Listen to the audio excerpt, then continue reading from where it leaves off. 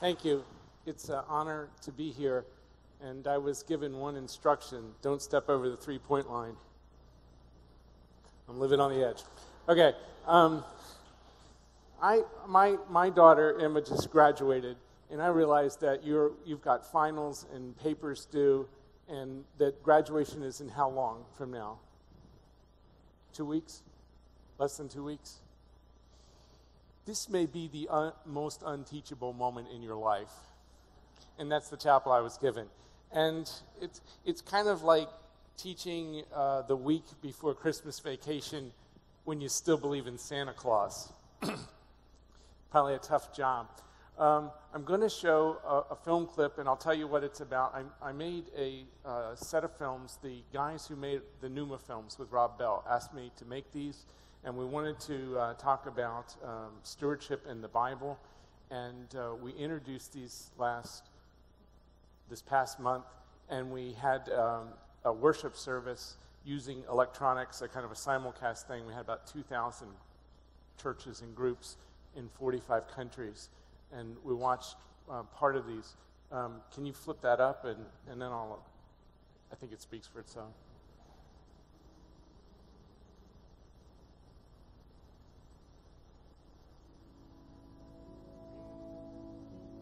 Taking care of the planet is a form of giving.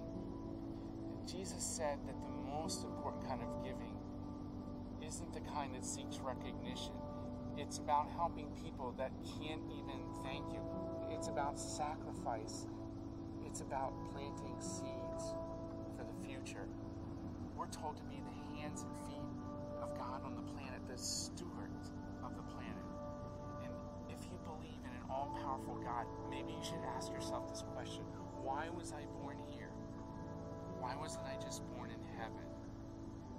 God placed us here because He wants us to choose Him.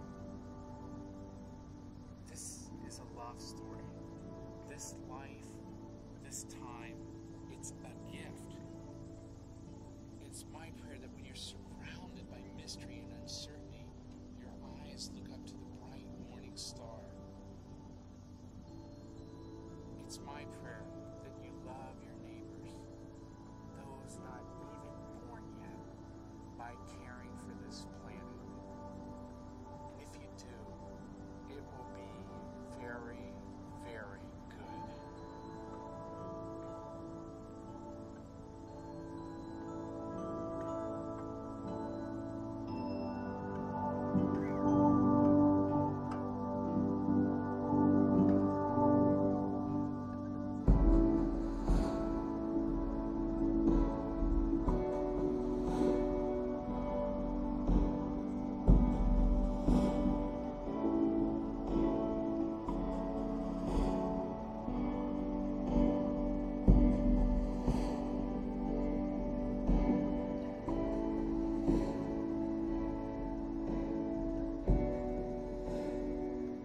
Well, Earth Day's already come and gone, so that part needs to be cut.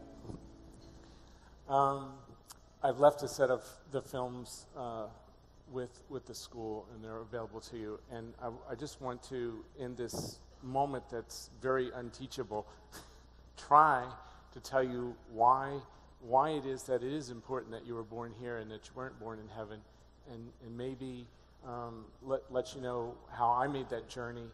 And you can apply what applies to your life. I was not, if you back up in my life 10 years ago, I was not a Christian. And I was an ER doctor, and I was really good at being an ER doctor. I liked it a lot, and I don't get a chance to practice medicine anymore. So if during this talk anybody wants to fall unconscious, it'd make me really happy, because I'll try to resuscitate you. And I was just going along in life, and I have one wife, Nancy, and one daughter, Emma, and one son, Clark. And we lived on the coast of Maine, and we went off for vacation during the winter. You don't have snow here. This is sickening. The weather here is so wonderful. Every time I come here, it's the same. Perfect. But in New Hampshire and in Maine and Vermont, it's anybody from there? Yeah. Cold winters, right? February, get away. And we went and we stayed on an island in the Gulf of Mexico, and my kids ran around all day, and my daughter found out about this. Actually, where are you, Emma? You found about it from listening to a sermon on Mars Hill, right? Yeah. At the end of the day, my kids wouldn't go to sleep, so I did what your parents might have done once. I dime-a-tapped the kids. I suspect, no, never mind. It's where little brothers and sisters come from. But anyways, the kids went to sleep, and my wife and I were sitting outside, and there's this beautiful breeze, and stars spread out overhead, and my wife, who's not a Christian, and me, who's not a Christian, my wife was raised as a Jew. My wife turns to me and she asks me this question, which is, what's the biggest problem in the world? Now, I don't know about you, but God doesn't show up at the end of my bed and talk to me. As a matter of fact, I'm going to sidebar for a second. We're going to take like 90 seconds, and I want you to buddy up with a few people around you, and I want you to real quick say, how does God talk to you? This is for real. Do it now. I'm going to ask some of you, okay?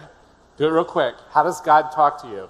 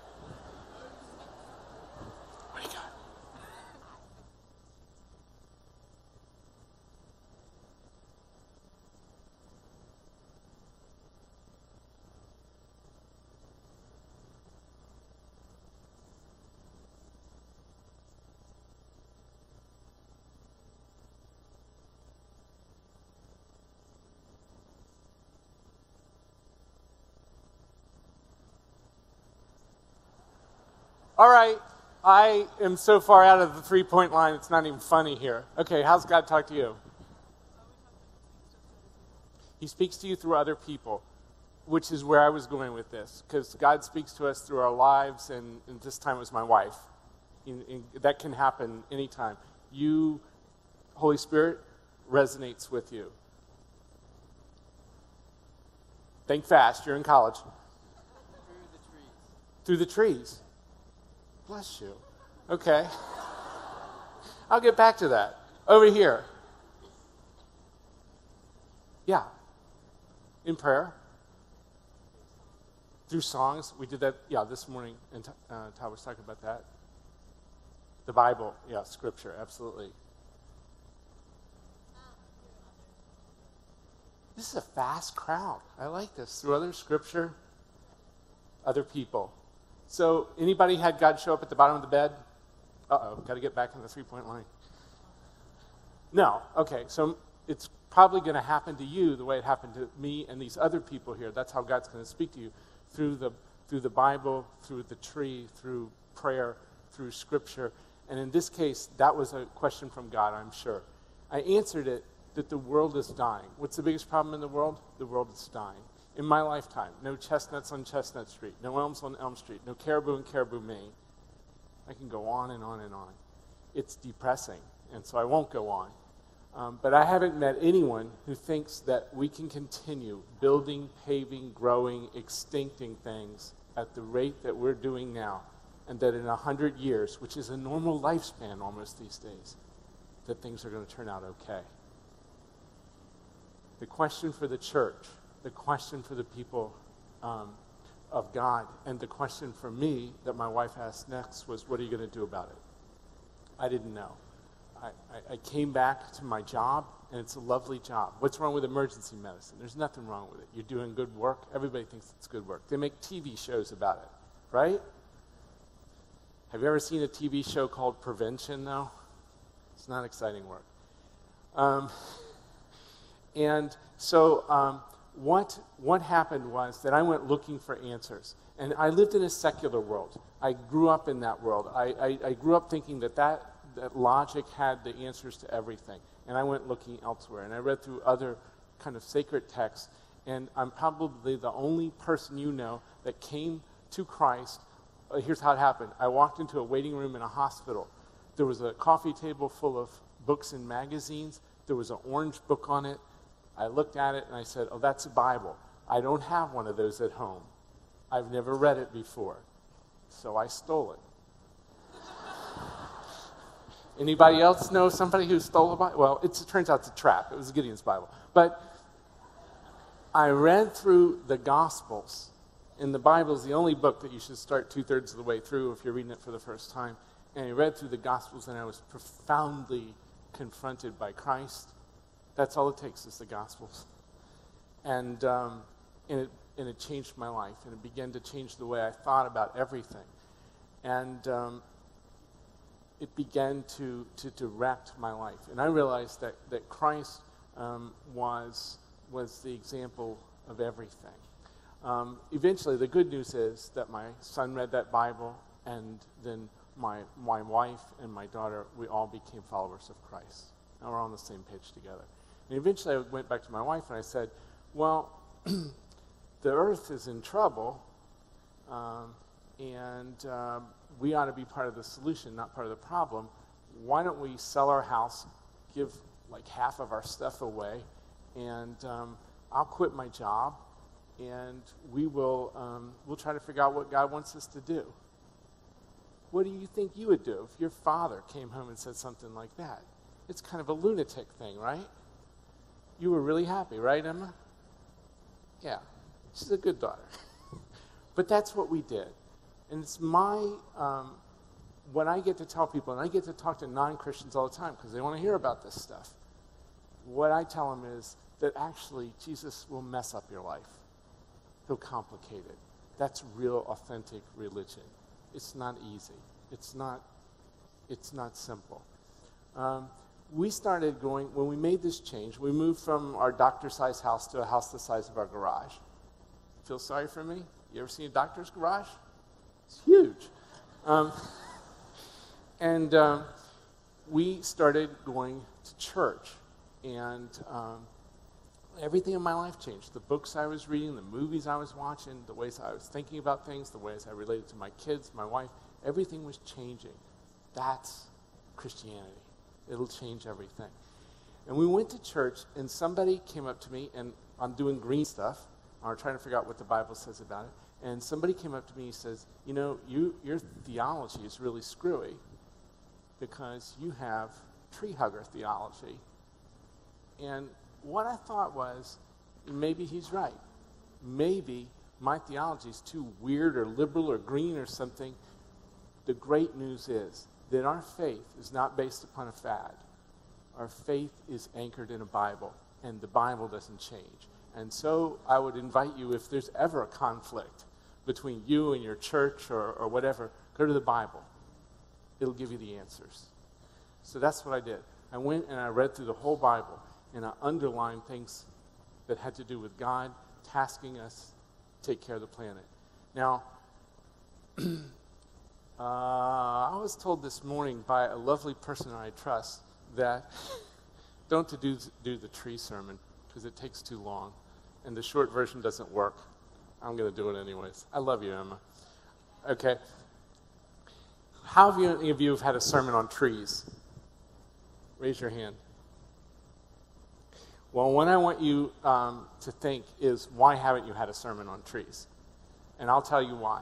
If you open up your Bible, a tree shows up on the first page.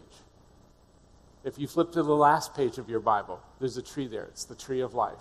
There's a tree of life at the beginning of everything, and there's a tree at the end in heaven. And if something is an alpha and omega, and a first and a last in the Bible, it's really important. This is one of the most profound symbols in the Bible. I don't know whether Peter wore skinny jeans or not. I don't know whether Paul had a faux hawk. I don't know whether Deborah dyed her hair. I know what species of tree Zacchaeus was in when he was saved. I know what species of tree Nathanael was in when he was seen by Christ and called to discipleship. If there is a vine, a tree, a stick, a bush on the page, it is a gigantic symbol in the Bible, and something big is happening. A tree is the first aesthetic assigned in the Bible. It's the first thing that just says God likes the looks of it. And if you trace those trees and sticks and bushes through the Bible, it's a story, and it punctuates the Bible. The first psalm begins by saying that a righteous person is like a tree. But for the Christian, what's the big news of the Bible? Christ. Christ, who is God, taken on the form of a little baby, sets up shop in a barn the first night, and goes through his ministry, and he dies on a tree. This is not by accident. It's foretold in the Old Testament. Is there a physical description of Christ in the Bible? Bible trivia question. Anybody know? There is. Okay. I hate it when that happens to me and I'm speaking and it's on, but I don't have a cell phone on me at the moment. Isaiah 53 describes Christ as a little green plant. Go look it up later. And what it's saying is we don't pay attention to little green things like we're supposed to. He had no looks, no comeliness that would attract us. He was like a tender plant. So Christ goes through this life, and he lives, and he dies on a tree, and he is buried. And 3 days later, Mary goes down to his tomb. This is a very important symbol I'm coming up on here. Her eyes are red. She probably has been crying for 3 days straight. If any of you have lost family members, imagine what that feels like. You just cry for days. And she goes down, and the tomb is empty. And she turns around, and there is Christ, but she gets his identity wrong. What does she mistake him for? A gardener. Yes, absolutely. This is not a mistake. We were put here on this planet to take care of it. The commandment in Genesis 2:15 to humanity is to protect and serve the garden. And that's what I found in the Bible. I didn't find that it's a disposable planet. The Bible says don't pollute the waters. Don't clear-cut forest. In Revelation, it says, I will come back and destroy the destroyers of this earth. I promise you that our theology is about taking care of this planet. And that's what I found in the Bible. And that's what I urge you in this very short period of time, this unteachable moment, to do. And I think it's very vital. Now, you get to pick. Do you want me to act out the Good Samaritan story, or do you want me to tell you about literally stabbing somebody in the chest? Because I've stabbed somebody. You get to decide which one.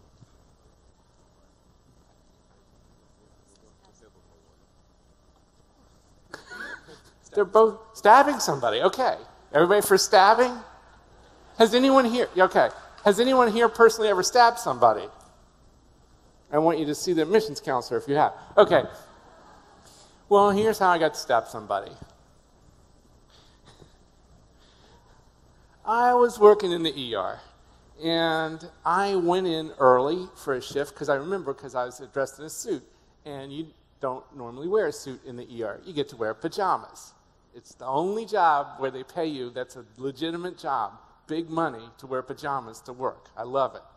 So, but I'm not in my pajamas. I'm dressed like this. And the ER is like a zoo.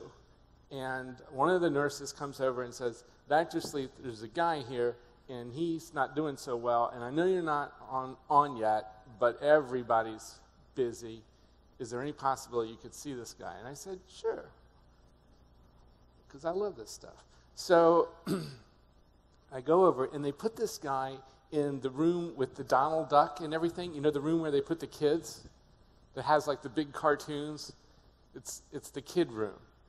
you can't have anything in that room. Why? Because these little snot-nosed kids are always looking for stuff in the drawers, so there's nothing in that room but balloons and stickers and that sort of thing. So that's where they've got the guy. And what had happened is he'd fallen earlier in the day, just a very short distance, and he'd landed on his side. And as the day went along, he was having a harder and harder time breathing. So they brought him in, and I'm listening to this guy, and I remember, he grabbed my arm and he said, "Don't let me die." That gets your attention. And so I'm listening, and the guy's what we call in the ER crumping. His blood pressure is going down, pulse is going and everything, and he's kind of sliding out of it. And what I think that he's got is called a tension pneumothorax. And that's where the lung has kind of collapsed and it's leaking air around the space of the lung, and it's going under pressure, and it'll actually collapse not only the lungs, but it'll collapse the heart, and so you can't get any blood back. And anybody here watch Lost, a Lost Junkie? They do this in the first episode. It's not very common, but of course it's dramatic. And so what you got to do is you got to uninflate that balloon that's basically blowing up. But they've got the kid they've got him in the kids' room, and there's no tools there, and everybody's busy, and they can't find me anesthesia to numb him up and everything. And you're supposed to put a chest tube in, which is like a garden hose-sized tube in the lung. And so eventually I said, "Just get me a scalpel." And as he's going down, I stab him in the side of the chest. And I get the scalpel through and get my fingers in. I love this stuff. And there's blood and air that blows up all over the place. So much from my suit.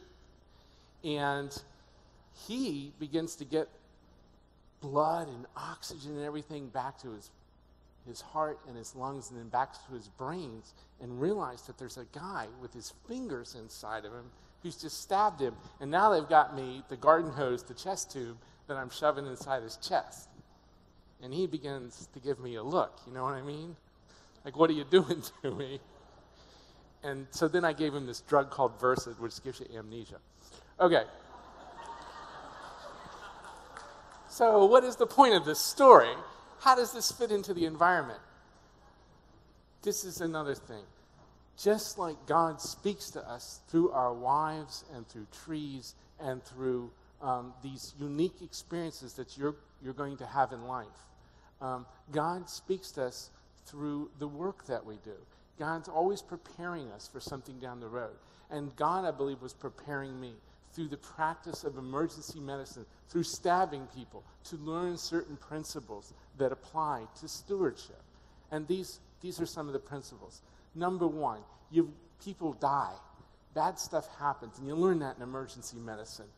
Bad stuff happens. There are real consequences to polluting a river, to polluting the air. People die from it eventually. Number two, you cannot always have all the facts at your disposal. We're going to be asked to make some big decisions, and you're not going to have everything. I didn't have a CAT scan on the guy. That's what you really need. Imagine if I stabbed him in the chest and I got the diagnosis wrong. It looks bad. I would have had to give me Versed. And you've got to go ahead and act, and that's what I'm trying to teach here. That right now things are bad with the environment. You can ignore it. You could give the guy an aspirin, like I could have given him an aspirin, that's not enough. Or you can really take this to heart and say, we were put here on this planet to take care of the planet. People want to know what Christians are for, not what we're against all the time. And we're for loving our neighbors and loving God. And loving God means the earth is the Lord's, the fullness thereof. Everything belongs to the earth. This is the 24th Psalm. And that we should take that to heart and take it seriously. Now, I have a few minutes left, and I am going to do the Good Samaritan. Is there anybody here that's going to be a youth pastor? No one? Where? Come forward. Walk across the water. There you go. Yes. Hi. What's your name? John. John. That's a good name. John, come up here. We're supposed to stay inside the three-point line. John, you're familiar with the story of the Good Samaritan? Okay. I want you to play the part of the mugged guy. Mugged guy? Yeah. All you got to do is get mugged and naked. No. Okay. If you could just like lay down here and pretend to be mugged. All right. John, that's great. You're a good sport, okay? Okay. Here's your part. You just go, okay. Jesus is asked, how do I get to heaven? Okay? How do I get to heaven? That's a good question. And he gives this illustration that there was a certain man going down from Jerusalem to Galilee, and that he fell among strangers, and they robbed him, and they stripped him, and you got a cell phone on you? No, okay. They took his cell phone, they took all his clothes and everything, and the whole point of this story is, how do I get to heaven? Am I running late? I'll speed the mugging up here. Okay, so pay attention here. Along comes the first person and passes by, and they hear that. Many, many of us are like the first person Christ illustrates who just passes by. He doesn't stop. He doesn't do anything. You feel any better, John? No. Okay. Along comes the second person. Remember, we're supposed to pick out who we're gonna be like so we can get to heaven. Along comes the second person, and that's just getting better. You got a future in Hollywood, which isn't too far from here, I hear. You feel any better, though? Well, if you read the story carefully, there's something different about the first and the second person. Christ is using an Aramaic storytelling technique, and things always come in triplets, and you always ramp up the action. You give them 1 talent, 5 talents, 10 talents. What happens, I think, is Christ is trying to illustrate, is that the first person just passes by. That's the person who says, nothing wrong. I don't even see it. The second person crosses the road. That's where most of us live with these problems, whether it's childhood slavery or not having water or polluting water. Most of us live saying, oh, they crossed the road. There's something wrong here. This poor guy, John, has been mugged. I'll get home and blog about this. That will fix it, but you're not feeling better, right? We're supposed to be like the Samaritan. The Samaritan comes along, and he's riding a donkey, right? He's got money. This is the first person. It's dangerous. You in this territory. Obviously, you got mugged, John. You shouldn't have been here. But he's got money. He sees the problem. His heart's moved to compassion. He gets down, and he begins to bandage John up and to wash his wounds with the wine and the oil. What's that wine and oil? That's his wares. He's using his money. And he takes this person and puts them on the donkey and takes them to the equivalent of a hospital, and he pays the bill for him. I saw 30,000 patients as an ER doctor. One time, someone paid the bill for a stranger. We are probably not as generous a people as we think, is the moral. But did it get my attention? It sure did. And so, John, the end of can Emma cover your ears, honey? The moral of the story is, see, she's doing it. If you want to be a good Samaritan, the first thing you have to do is get off your ass. Okay? So, end of story. Okay. John, thank you so much. And we're done. I was told absolutely to end now. I want everybody to stand up, hold your neighbor's hand, and John and I are going to say the Lord's Prayer with you. Yeah. Here we go.